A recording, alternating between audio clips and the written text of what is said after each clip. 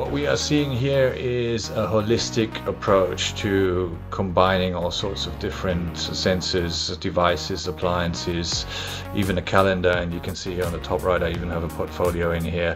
This is the main start page where I see like calendar events, heatings, air quality. I do some parcel tracking, got some news feeds in here. Also have the weather, alarm settings, and some quick access buttons. On the next page here you can see we can control radio stations and cast them to different loudspeakers or regions, the same with Spotify playlists. Here's an overview of the whole ground floor where you can control for each room individually the lights, media players like TVs or radios or audio systems, and also the sensors that are available in these rooms. Also here you can see the outdoor cameras, where there's one at the front door and there's one at the garage.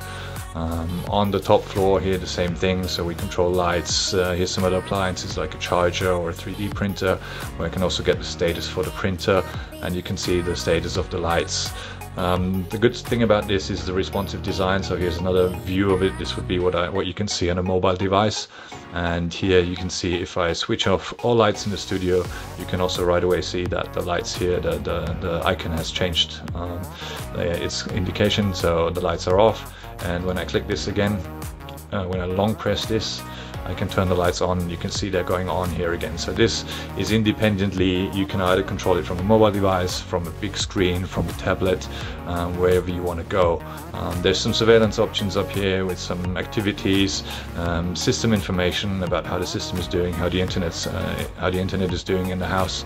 And if you want to go further, and for the automation part which is behind it, so there's lots of things that are not visible in the front end that happen in the background. As an example, here's something where I measure the air quality, and then if it's during the day, I send a broadcast message over the speakers in the house, and I also get a mobile notification.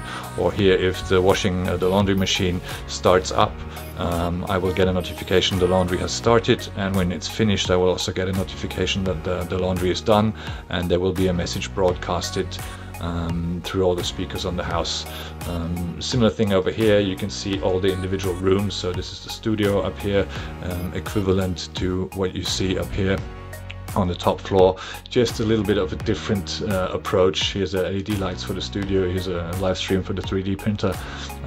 Just a different view, a mobile view for the different sort of applications. So this runs on a tablet in the kitchen where you can control everything, and this is the mobile application.